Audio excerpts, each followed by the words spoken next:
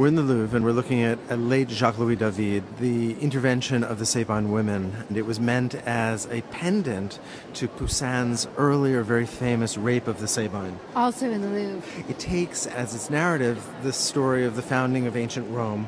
We're actually located very specifically in Rome, in the Forum, and we can see rising above the capital of Rome itself. The story very quickly is that the Romans, who had no women, attacked the Sabine, a neighboring tribe, and ran off with their women. Years later, the Sabine attacked Rome to get the women back, and here we have Hersilia, who is now the wife of the Roman leader, Romulus, the king of the Romans, and also daughter of the king of the Sabines. And she's watching her husband and her father about to kill each other. She steps in the middle with her children, his grandchildren, his sons, and says, stop. Think about this in historical context. This is just a few years after the outrageous violence of the Reign of Terror at the end of the French Revolution. This is a moment and a painting about reconciliation.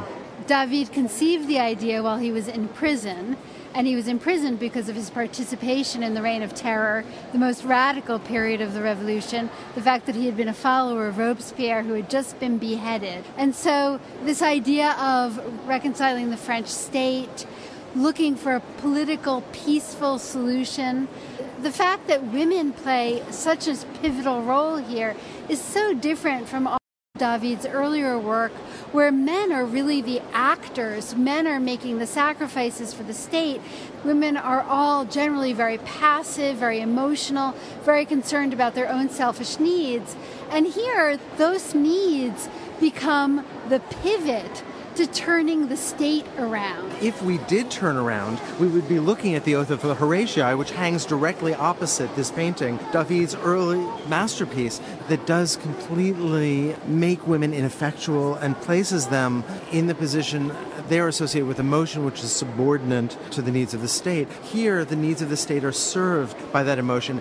And Hersilia, dressed in white, symbolizes purity and righteousness. But it's powerful. Very powerful. She strides forward, she spreads her arms. Another female figure opens her arms and looks over toward the king of the Sabines and holds her arms open, saying, look at the children, think about the children. What's so interesting is if you look at the two male protagonists, they are focused only on each other.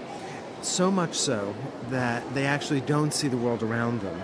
And it's the women that you have a sense where you have the fuller picture. So while Romulus and Catius, the king of the Sabines, focus exclusively on each other, another soldier on horseback to the right understands what's about to happen here and puts his sword away.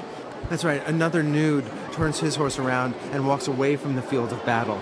Although this may look generally classical to us, David was looking for something specifically Greek. So by Greek, I think David was really looking to male nudity. You know, if you think about the Oath of the Horatii, those Romans are fully clothed.